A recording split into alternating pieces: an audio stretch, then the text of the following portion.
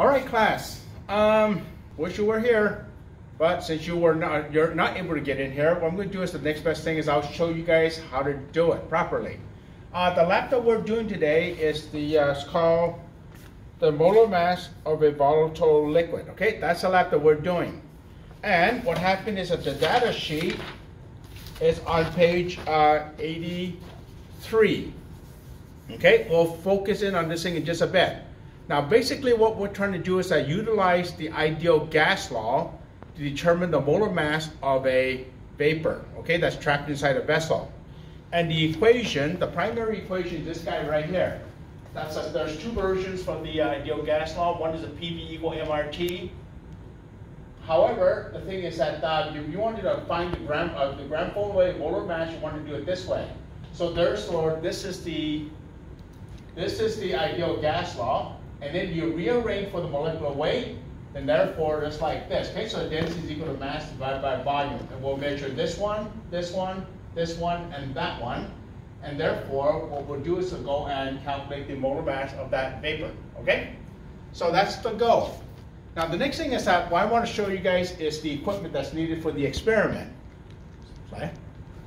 So in that case, what you got over here is that you should have ready a beaker of tap water for boiling, a beaker of distilled water for backfilling a flask. You need a thermometer. You need a pycnometer that has a lid that has a hole on it. Okay, that's for the vapor to pass. And also you want a rings for weighing. And then you want a flask like this. It's probably a 600 for holding everything in. And a hot plate. Hey, you guys, watch out for the hot plate. Okay, never touch this place. Because what happens is you can get a second-degree burn that way.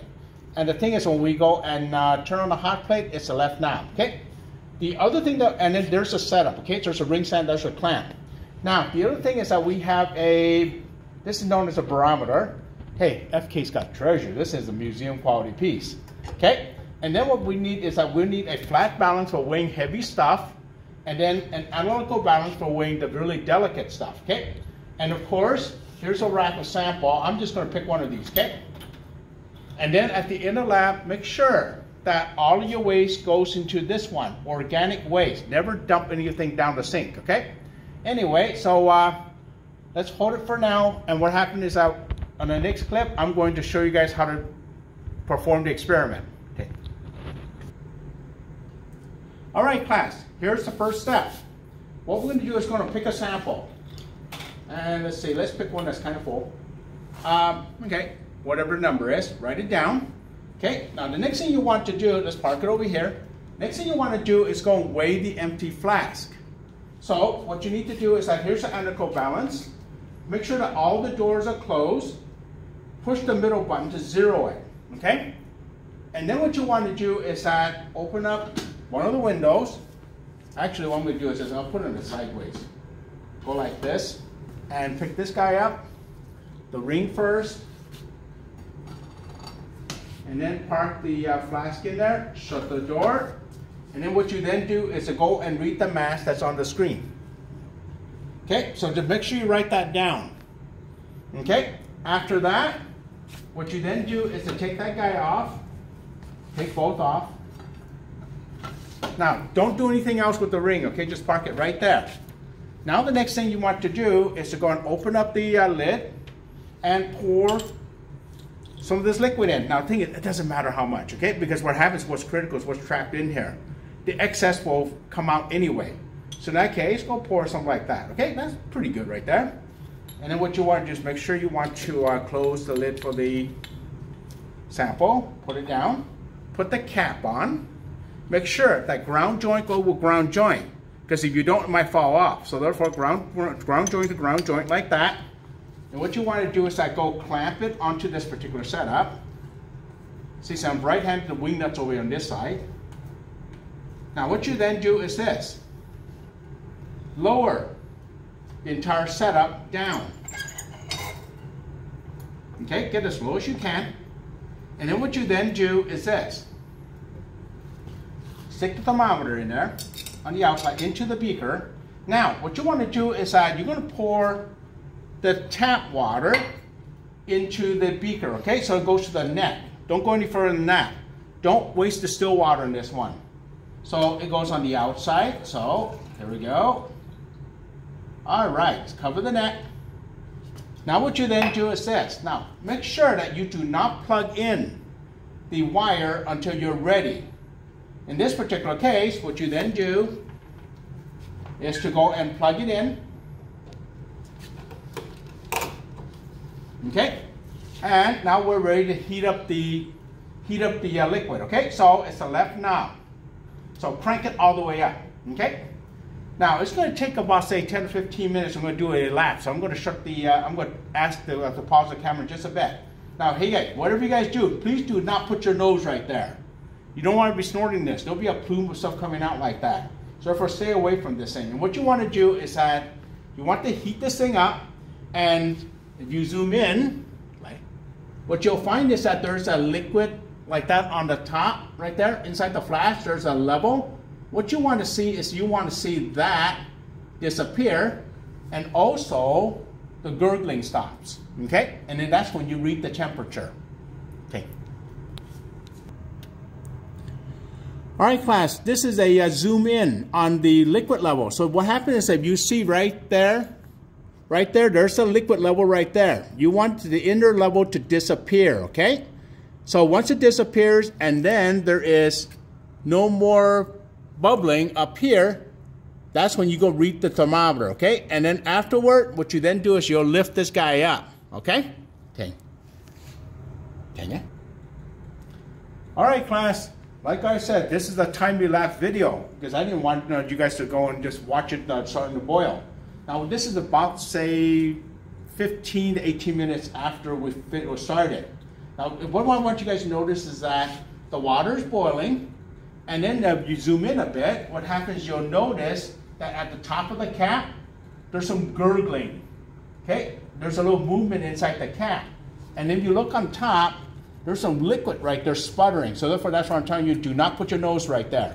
There's actually an invisible stream of stuff coming out, okay? So like I said, what we're gonna do is we'll keep it heating until that liquid level disappears, okay? Now, meanwhile, once the water starts boiling, you might read the temperature.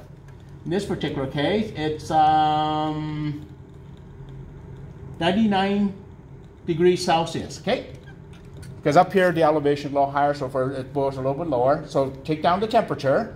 Next thing, we're gonna take the barometer reading.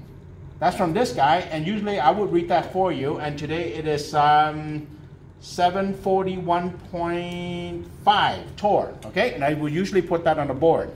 Now what we do is this. Now that we got the temperature, as well as the barometer reading, we'll let it finish, meaning let the liquid all disappear, okay? Now as soon as the liquid disappears, you want to lift this guy up. So we're going to pause the video, and when we get ready, we'll come back on. All right, class, wake up, wake up. Okay, looks like it's done. So what happens, the level's down. Now when we do assist, you must bring the flask up and let it cool down for about a minute or so, okay? Now meanwhile, what you want to do is go to the sink with a tub. Forgot to mention tub. What you do is go and fill it about half full with tap water, okay? So basically what you want to do is you want to condense the vapor that's inside. All right, so this is what you do. Okay? Now what you want to do is this. Don't take it off the handle. What you want to do is this. Lift this, use the clamp as a handle, and what you do is swirl it inside. And what happens is that it'll sweat. Okay? It'll sweat. So the thing is that you'll see a little bit of liquid in there. Okay? That's normal, because what happened is that the vapor that was evaporated, what happened is now when you cool it back down, it condenses back down. Okay, so once that's condensed back down, what you then do is to go wipe that thing dry. Make sure you wipe it dry. Okay, then what you want to do is to go and loosen this. Of course, now shut off the oil. Okay, you don't need that anymore. Now what you want to do is to take that. Take it off, and then what you want to do is take the ring as well as your flask with the little condensed drop of liquid in there. You want to reweigh it again. Okay, so in that case, make sure, zero the balance, because everybody in class does a little something strange. In that case, what you want to do is that put the flask in there and read the number. Okay, that's your mass of the flask, stopper, ring, and the condensed vapor. Okay, so now that you got that number down, all right, next thing, take it out. And what you want to do is this, there's like condensed vapor. This is the time to go to the organic. This one is usually inside the hood. And take that off and pour all that liquid into the organic waste as best you can, okay? So, next thing you want to do is this. Now, you got the mass of vapor. Next thing is you need to measure the volume of the liquid, okay? So what you do is this. Take this, go to the sink with the cap, go to the sink, and what you want to do is fill up that flask full of distilled water. And try not to generate a lot of bubble, okay? You want to fill it to the brim. You want to fill it to the brim such that you get a little bit curvy liquid right there. What I'm going to do is this. I'm going to tap it a little bit to get all the bubble out of there. Okay, notice that when I do that, it squirts, yeah? Whoa, yeah, good. Now here's the thing though, I got a lot of bubble in there. I need to go, this is how you do this. Hold the flask and slap your hand. Not the flask, okay? And it'll get rid of all the air bubble. Okay, see, they're gone. Now what you then do is lift it back up, fill it to the brim again. See, there's a round surface. And then what you then do is put it in and let it squirt, okay? So basically you have backfilled every volume, every bit of volume of that flask with the water. And basically what you're doing is you're using the water, the mass of the water you're going to weigh soon. You're going to use the mass of the water and the density of the water to determine the volume of the water in there. And the volume of the water is equal to the volume of the flask, which is also the volume of the vapor. Okay? So now you finish wiping it dry? Okay. This is when you, now here's the thing. Once you do this, please do not go to an analytical balance. You'll kill the analytical balance. So what you do is here's a flat balance right there. And then what you want to do is zero it, okay? Zero the balance. That name's a younger number. And then what you do is put that on, put it on, and weigh it, yeah? So it'd be a 3-digit number. In this case, it says 341 grams. But the thing is don't put any point whatever in it. You only got the first 3 numbers. You have nothing below the decimal, okay? Because this balance is not capable of that. So write that down in your lab manual, and then the last step for the lab, hooray, is you're going to take that off, get the thermometer, and stick it in there. And wait about, say, 2 or 3 minutes, and then read the temperature. Okay? And it'll be the last thing that you have to do. Okay? So therefore, what you then do is you got the 5 number from the lab, and then number 6, the density of you look at it on the table right there. See, knowing the temperature, you'll get the density. Okay? So what I'm going to do is I'm going to read it now. You should wait a couple more minutes, but since it's a clip, it says 22 degrees. So in that case, what happened is this. 22 degrees, the density is 0.99774, but whatever. What happens, look at your temperature and then get your density. So once you have gotten these 6 numbers, hey, we're done. Yippee-yi-yay, yo-yo. Okay, see you later. Son.